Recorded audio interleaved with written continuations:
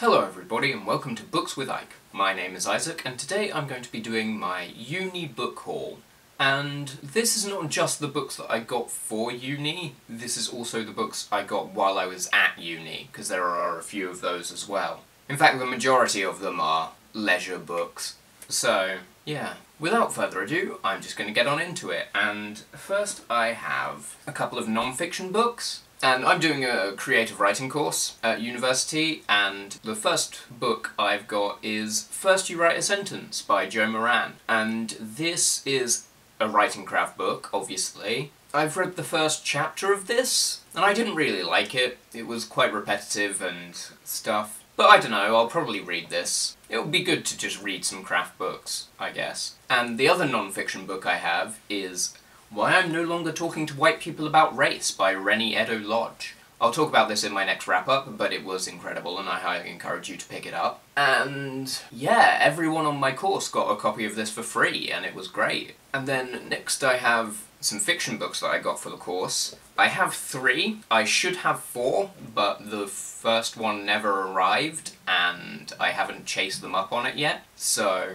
that's my fault. But first I've got The Martian Chronicles by Ray Bradbury, and this is about humanity's repeated attempts to colonize Mars, and it's a collection of short stories. I've read this and it was okay, but I didn't love it for several reasons. I'll talk about it in my next wrap-up. And then there's Their Eyes Were Watching God by Zora Neale Hurston. This is quite difficult to explain the plot of because it's very basic and slice of life. Well, it's not slice of life, it's just following the life of a black woman in, is it the 1910s or the 1890s? Something like that. I don't know exactly when it's set. It's pre-civil rights era, that's for sure. I want to say 1890s to 1910s, but I could be entirely wrong. I've read it, I didn't really like it, it's just not for me, but it is a valuable thing to read, I think. And the last one I haven't read, and that is The Stone Gods by Jeanette Winterson. I've read a couple of chapters of this, and I have absolutely no idea how to describe this. It's like humanity is on this dying planet and they want to move to a new one. On the planet, there's loads of discussions going on about age of consent, because people have the ability to freeze their bodies, so they grow up but they still look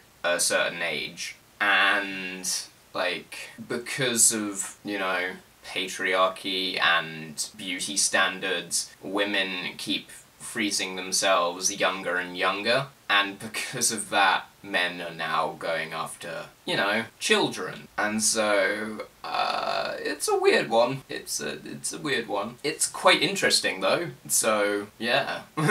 But yeah, it's kind of uncomfortable to talk about. Oh, and don't think, like, the author is endorsing paedophilia, because that's not what it is at all. The main character is definitely very against it. Yeah, it's a fucking weird one. It's a fucking weird one. Next I've got 3 new releases, and the first of those is Cemetery Boys by Aidan Thomas, and this is probably my most anticipated book of the year, and I bought it as soon as I possibly could. This is a YA Own Voices Latinx trans urban fantasy, and this is about a boy called Yadriel, who is part of a community of brewhacks who have a very gendered magic system, and so men have the ability to summon ghosts and also release trapped souls to the afterlife, whereas women have the ability to heal. And Yadriel wants to prove himself as a brujo, and by extension as a boy, by performing the magic that only brujos are able to do. But his dad won't let him go through the ceremony to get his powers, so he performs it himself in secret.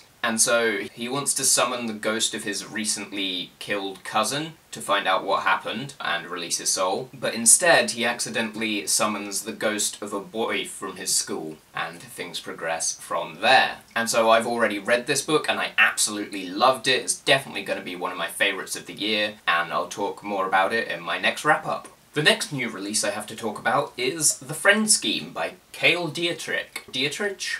One of those. And this is like a YA contemporary mafia romance, I think? Or gang romance? Yeah, it's about 2 boys from rival gangs who start to develop a relationship, and I believe the main character is, like, reluctant to be in a gang and he doesn't really want to be anymore. I say gang They're more like crime families. So yeah, it sounds really good, and I really need to read his previous work as well, The Love Interest, that was about two spies who have to compete to win the affections of this girl, and the one who doesn't win her affections would be killed, but they start to fall for each other instead. I really need to read that. But yeah, I can't wait to read this. It's another one of my most anticipated books of the year. I'm probably not going to get around to it this year though. And the last new release I have is The Tower of Nero by Rick Riordan, the fifth and final book in the Trials of Apollo series, which is part of the overall Percy Jackson universe, and it follows the god Apollo, who, after the events of the previous Heroes of Olympus series, is stripped of his powers and banished to Earth by Zeus, and has to prove himself worthy of becoming a god again. I have already read this book, and I absolutely loved it. This is the perfect end to the Trials of Apollo, and it is also the perfect end to the Percy Jackson universe. But I don't think it is the end to the Percy Jackson universe. Like, for now it is, but I'm pretty sure there's going to be more, because there's loads that's set up in here that just can't be skipped over, in my opinion. Like, a crossover event between all three of his major mythology series is heavily foreshadowed, so I'm pretty sure that has to happen, and if it doesn't, I'm going to feel cheated. And there's some other stuff in here that is also foreshadowed, which I'm going to feel cheated out of if we don't get it. So I think it's meant to be like a temporary finale, but not like a finale. But yeah, it was great. It's definitely going to be one of my favourite books of the year, and I'll talk about it more in my next wrap-up. And then after that, I got introduced to Book Depository, because I was complaining about how one of the series that I wanted was super expensive, because it was out of print. And then someone was like, hey, you should look at Book Depository. And I was like, I didn't even know they operated in the UK. And they were like, it's UK based. And I was like, oh, I'm an idiot. And so I've got 4 books from Book Depository, which were massively expensive on Amazon, but an incredibly reasonable price on Book Depository. And the first thing I got from them was the Tamir Triad by Lynn Flewelling. And that consists of The Bone Doll's Twin, Hidden Warrior, and The Oracle's Queen. And so this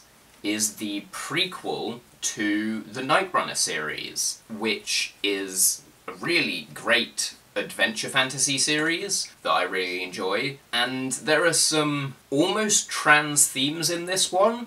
This is about a princess who, I believe her family is overthrown, and she is hidden by being transformed into the body of a boy. And she was like a baby when this happened, I'm pretty sure. So she's like, is raised as a boy, but she is always a girl. And I do believe that's going to be a source of internal conflict within her story, so it's pretty much a trans narrative, maybe? But regardless, I'm sure there will be other queer rep in here as well, if that's not what it's about. But yeah, I'm going to read this entire world in publication order, so I've got one more Night Runner book to read, and then these ones. So I look forward to it. And then the last book I got from Book Depository and overall is Burn Dive by Karen Lowache, or Lowache, or Lowache, or Lowache, which is the sequel to War Child.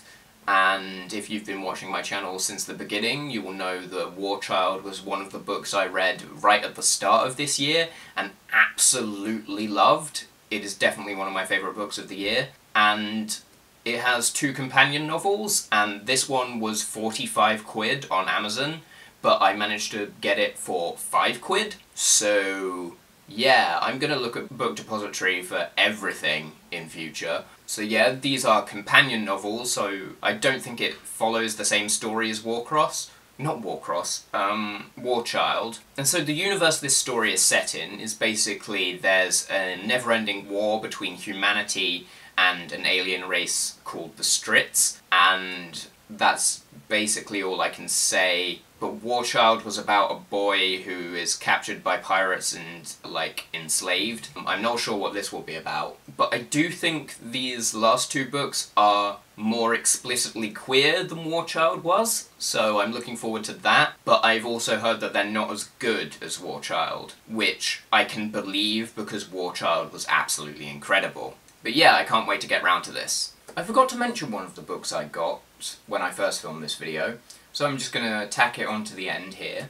I got my first ever yaoi manga, and that was Yellow Volume 1 by Makoto Tateno. And I mean, hopefully this isn't, like, trash, and doesn't fall into these creepy, fetishy tropes that yaoi has. I'm not holding my breath on that, I'm very skeptical, but the plot sounded interesting, so that's why I added it to my TBR. And then I also got this from Book Depository, and it was super cheap. I think it was like £1, so I'm not that bothered. And so this is like a gangster story about these two mercenary gangsters who, like, steal drugs from mob bosses and stuff, I think. I don't really know how to describe it, but that's basically what they do. And then on one of their missions, one of them gets kidnapped by the villains.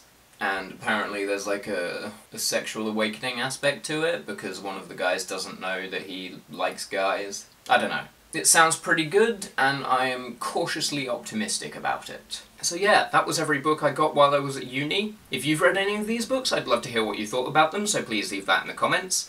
And also tell me what are some books that you've bought recently. If you like this video, be sure to give it a thumbs up and consider subscribing to my channel. You can follow me on Twitter or add me as a friend on Goodreads if you feel like it, links to both of those in the description.